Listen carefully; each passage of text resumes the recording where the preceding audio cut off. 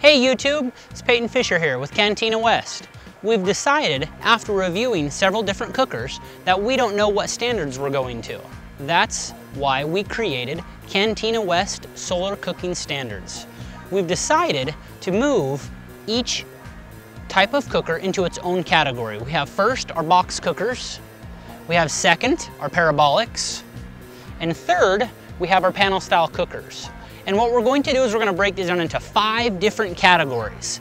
The first category is going to be the heat. How hot does these cookers get and how fast do they get it?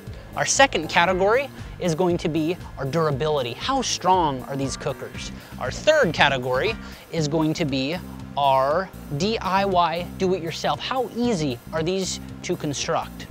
The fourth category will be portability. How easy are these to get around? And our last but not least is our weight. How much do these cookers weigh and how easy are they to get around? So, don't forget to come back and check out all of our reviews. We'll see you in a bit.